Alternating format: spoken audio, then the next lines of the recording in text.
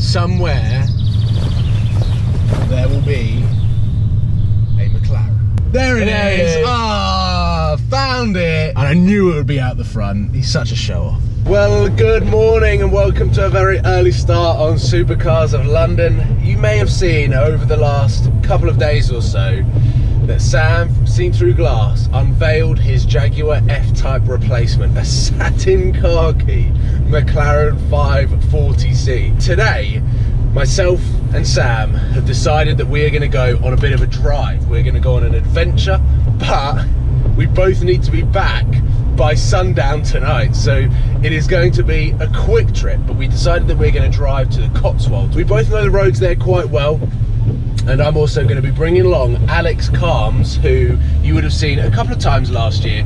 He's coming to help film and photograph the day, and I'm just so excited for it. Oh, someone just got flashed. Oh no. Someone just got a speeding fine. In their Seat Altea. Alex joins us. I've just picked him up from the train station. My fuel is saying 39 miles.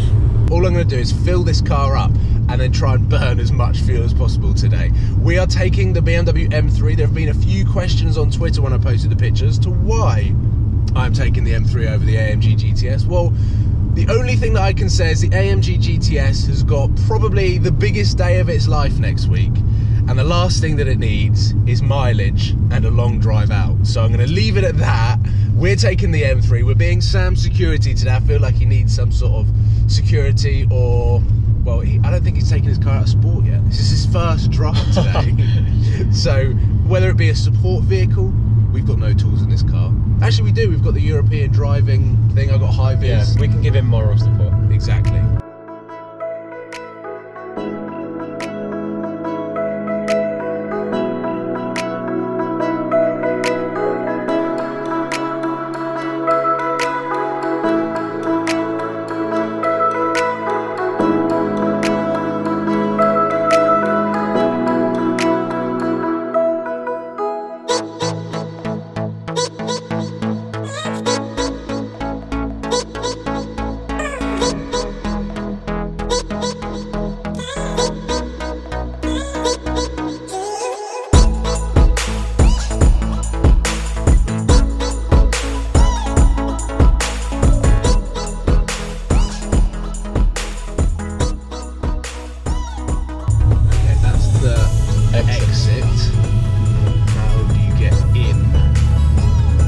See a McLaren though, that's why. I was trying to peek in.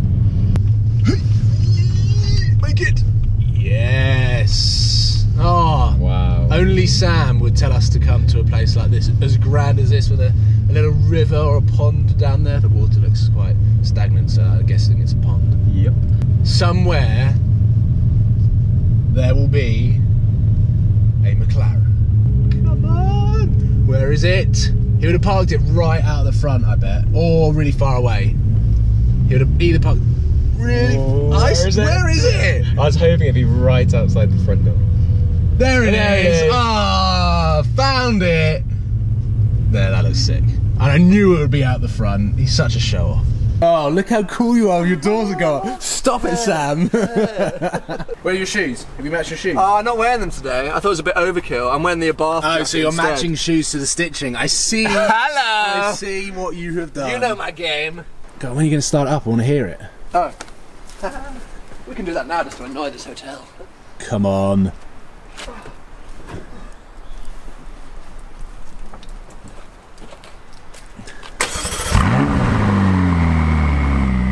All the turbos.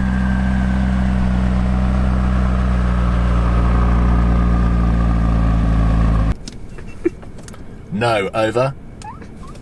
Okay, I'm ready, I think, he says.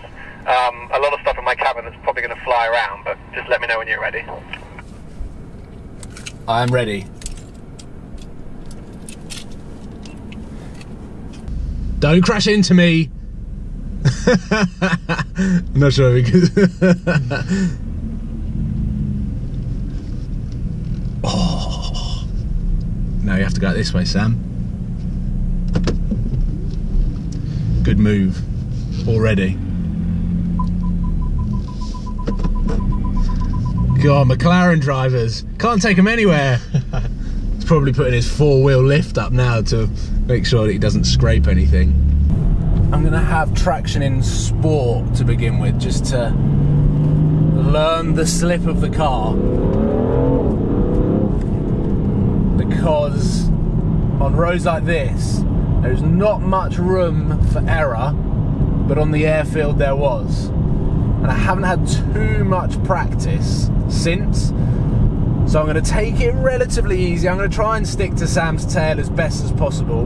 Hopefully when we get a little bit of a free road we can start putting the power down. But I suppose for this first element of the drive in the morning, it's all about warming the tyres up, getting the car up to temperature, and then going for a proper blast. So I'm waiting to hear on the radio as to what Sam is suggesting where we're going. But there are some amazing roads and views around here. So I will stop boring you with my voice and let's enjoy what we have in front of us.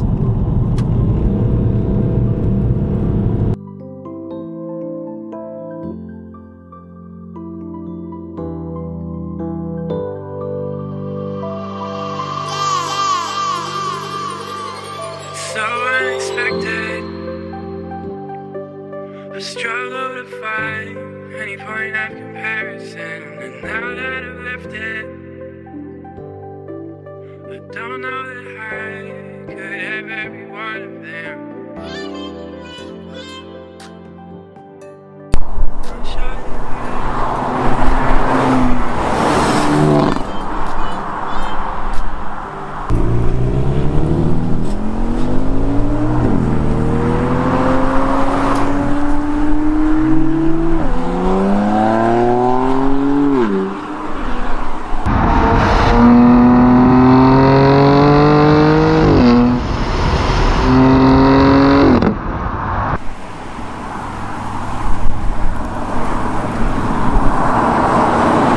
We have found a pretty damn cool road, so we are now getting GoPro'd up. Sam's taking longer than me. I think Sam's GoPro repertoire is now over 10. And my car, with the sun behind it, looks incredibly mean. Sam's getting them angles. And I suppose like with, oh, that's such a cool place to do it with like the groove of the door. I hope so.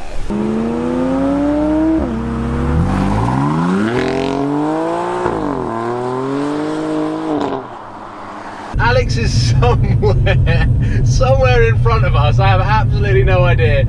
Getting some footage, getting some photos, and Alex today is helping me hopefully lift up the video production level, because I'm doing my best, guys. I'm doing my best, and hopefully progressively things can't just happen at a click of a fingers. I wish they could, but progressively the video production is going to start to increase. This is the first proper experience of hooning my M3, and I have to say, on these roads here, it is amazing.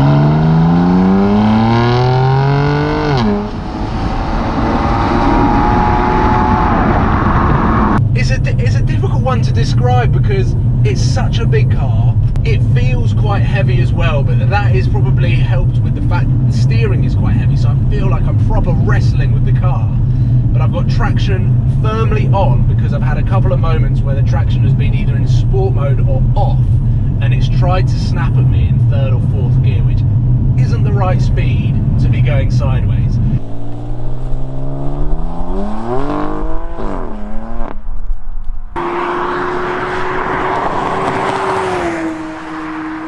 Driving and following Sam, the amount of people that I catch looking and turning their heads at the McLaren, which I'm pretty sure Sam is completely unaware of, which I'm gonna grill him on now to see whether he notices.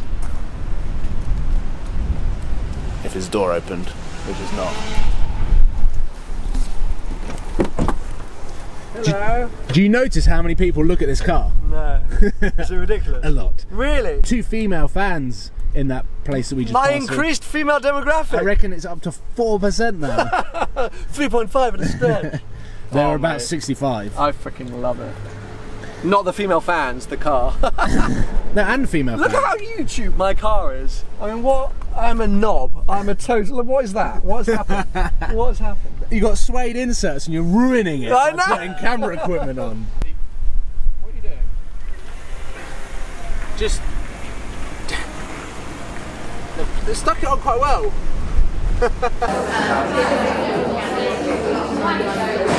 Sam, how does it feel walking back to a McLaren? It's just literally like, what? It still hasn't sunk in. I'm like, oh, I've bought it for a week. It's freaking mad. You've experienced owning a supercar before. It's just bizarre. You just keep looking at it. Yeah, but also the way other people look at it. Yeah, yeah, Like yeah. forever, I'd go to cars, like, oh my god, someone's here in a supercar. Now it's me. And people come back and they're always standing around it, taking pictures And now I'm and like, stuff. goddamn spotters, guys. No pictures yet, please. Hold on, mother. Who are you? Look at it. It's literally all I did when I was trying to hide it before the reveal. People would take pictures. I was like, guys, I'm sorry if you cannot tag me. And they're like, so who are you? It's like, I thought you were a spotter.